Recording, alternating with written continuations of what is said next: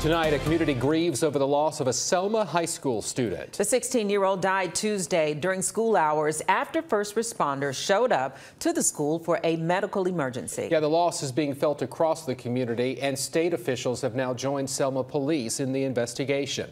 WSFA 12 News reporter Monet Stevens live with more tonight. And Monet, this has to be a difficult time to say the least. Absolutely, Mark. Students and staff at Selma High School are still in shock 24 hours after the traumatic situation. One Selma parent told me the student went unconscious in the cafeteria in front of other students. He was administered Narcan in an attempt to resuscitate him, but it was unsuccessful. The student was later taken to a nearby hospital where he was pronounced dead. Selma Superintendent Dr. Zykeus Bird said students have had trouble processing their peers' death.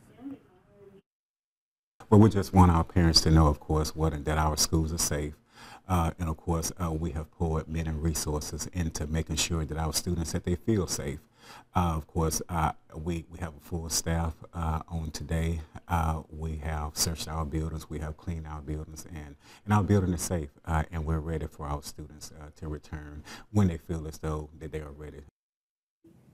Selma Mayor James Perkins released a statement on Wednesday saying, in short, there is nothing more painful than losing a child, adding that he knew the deceased student and loved him like his own.